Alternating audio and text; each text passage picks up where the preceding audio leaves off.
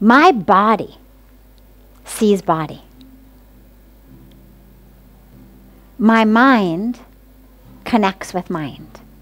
If I'm going to connect with the divinity, with the soul of another being, that's not going to come from my body or my intellectual mind.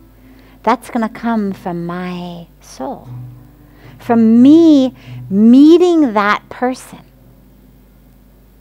From soul, from spirit, from love.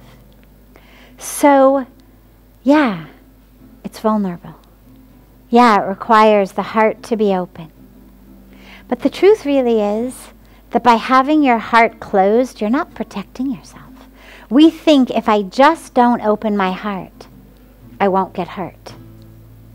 But the truth is that the suffocation, the absolute suffocation that we experience by having our hearts closed is much more damaging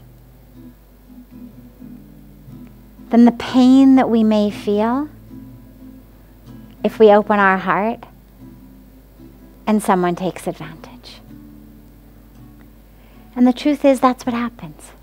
Anybody who has lived their life with an open heart, lived their life from a place of openness, vulnerability, you know you get hurt sometimes.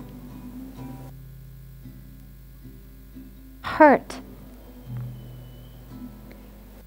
of experiencing the universe. It's a hurt of being alive. It's a hurt of being engaged and connected to life. The hurt that we experience when I'm not connected is a much worse hurt. It's a dungeon of my own creation in which I literally suffocate and wither and die. So we open our hearts not with an expectation that we won't be hurt, because you will be hurt eventually. Not with an expectation that no one's going to take advantage of us. People will. They've all got their karmic packages they're dealing with. But we open our heart because we know I have taken birth in a human form to experience true freedom, true spiritual freedom and awakening. And I cannot do that with a closed, fearful heart. I cannot do that coming at the world, moving through the world from my body or from my intellectual mind. The only way for me to experience what I'm here to experience is from the place of soul. To drop into that truth of who I am and move through the world, experiencing the world from that place. And the truth is, actually, it's less vulnerable. And the reason it's less vulnerable is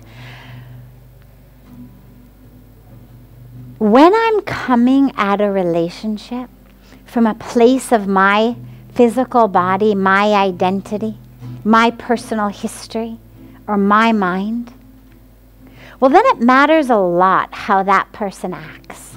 Because I need them to act a certain way, to speak a certain way, to treat me a certain way, in order for me to hold on to this identity of I'm something.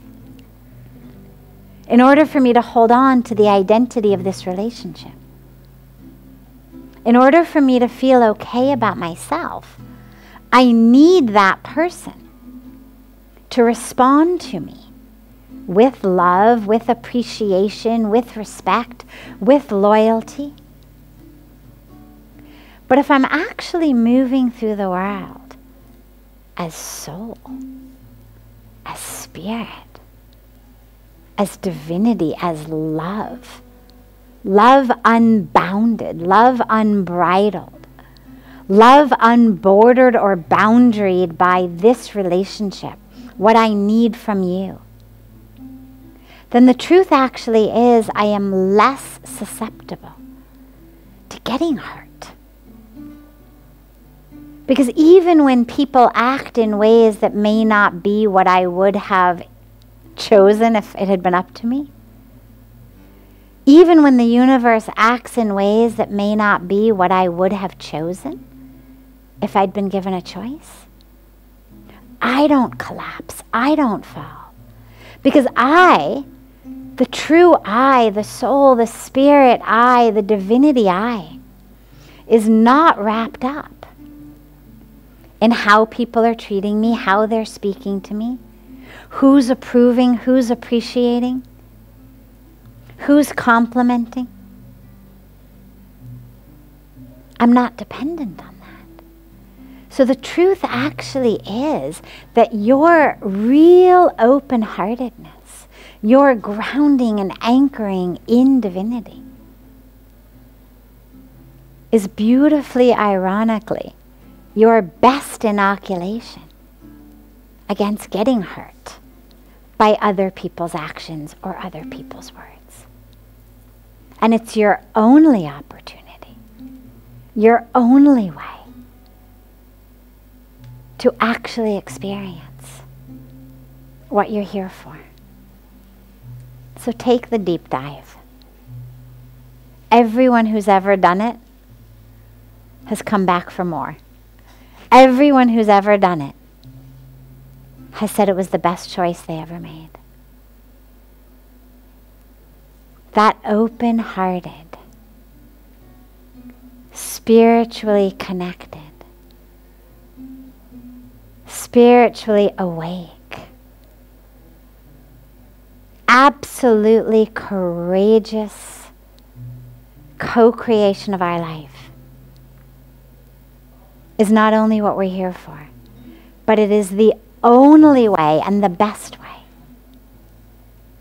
to experience that bliss, that love, that joy, that peace that we all want. So stop waiting. Stop worrying.